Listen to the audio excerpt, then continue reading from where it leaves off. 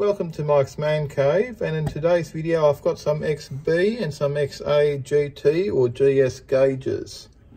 Okay, these are the XB ones, fuel gauge, temperature gauge, and that's also XB, and these are XA.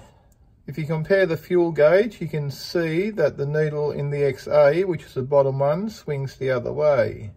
And you've got the same here, the volt gauge in the XA swings the other way. You can even see the numbers go the opposite direction. So this top one here is XB, this bottom one here is XA. Now some people will argue that some XBs come out with these gauges. They possibly did. More likely someone has changed the gauges over the years and did not realise or didn't have the correct gauge. These cars are way over 40 years old now, and a lot of people have changed a lot of things in these cars over the years. Okay, it's quite easy to swap these gauges out. The XA gauges will work perfectly in the XB and vice versa. Okay, there's no problems at all. One of these gauges does have a built-in voltage regulator, and that regulator will feed all the other three gauges. So all four gauges do not run on full 12 volt power. What happens if this regulator fails? It generally fails in the closed position. So that means all the four gauges will be getting full power, full 12 volt. And when that happens, you will see your gauges deflect fully for a very short time, and then they burn out and they will no longer work, and you have just destroyed a set of very expensive and hard to replace gauges. So let's have a look at where this actual regulator lives, and it does live inside the fuel gauge here.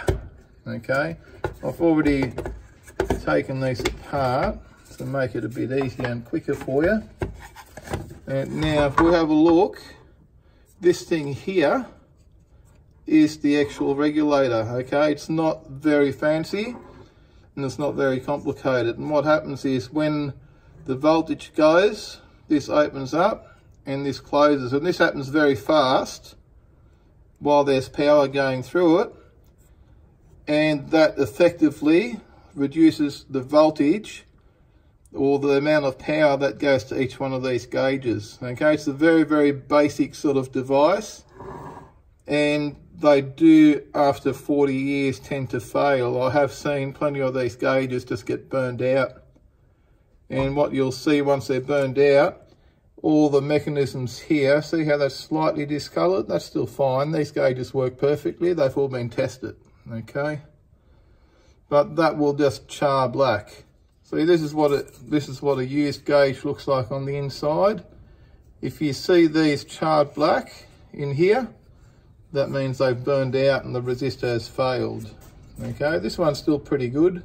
So what you'd be doing is you'd be cutting that little metal strip there, which effectively bypasses this regulator here before it fails and fries all your dash gauges. Or worst case scenario, it might even start a small dash fire. Okay, so it's probably a good idea to actually get in there, cut that piece, and then buy yourself one of the commercially available electronic regulators. The difference with the electronic regulators is that they're a lot more reliable. Okay, they don't rely on this sort of thing happening there endlessly the whole time that you're driving your car to regulate the amount of power that goes to your gauge. It regulates the power going to your gauges electronically. And generally what happens when the electronic regulator fails, it fails in the open position. So it just means your gauges won't work, and you can just replace the regulator and you haven't destroyed, you know, $300, $400, $500 worth of gauges. So here's an actual dash fascia with the gauges installed. And here you can see what I've done. There's the electronic regulator. Okay, it easily sits behind your dash fascia and it's just attached in there with some double-sided tape. Now all your connections on the back of your dash from your car will still be standard. Okay, nothing changes. It stays exactly as it is. You just connect your red and white wire, your yellow and white, your green, your white, okay, your black and your green. Okay, and nothing changes. So this is your regulator, so power goes in there, 12 volt. And then your regulated power comes out here, feeds your gauges, power to your gauge there. See, it's got a little insulator on there, and power to your gauge here. Okay, now this gauge here is different. It does not get powered off your regulator because that's your voltage gauge. Okay, so that gets power straight from the alternator because it does read your voltage. Okay, that's what it's for.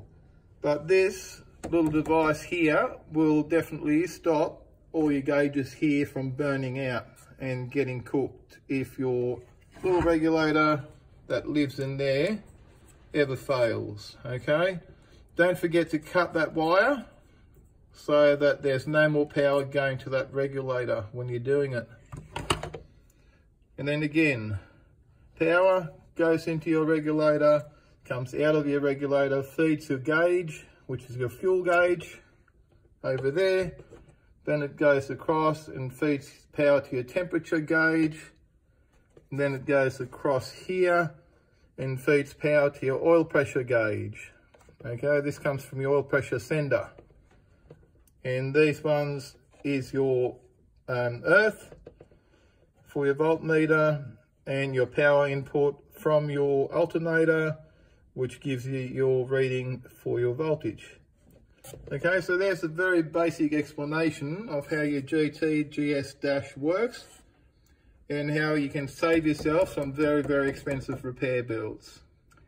Now, if you found this video useful, please do me a favour, give me a big thumbs up, smash that subscribe button for more videos from Mike's Man Cave.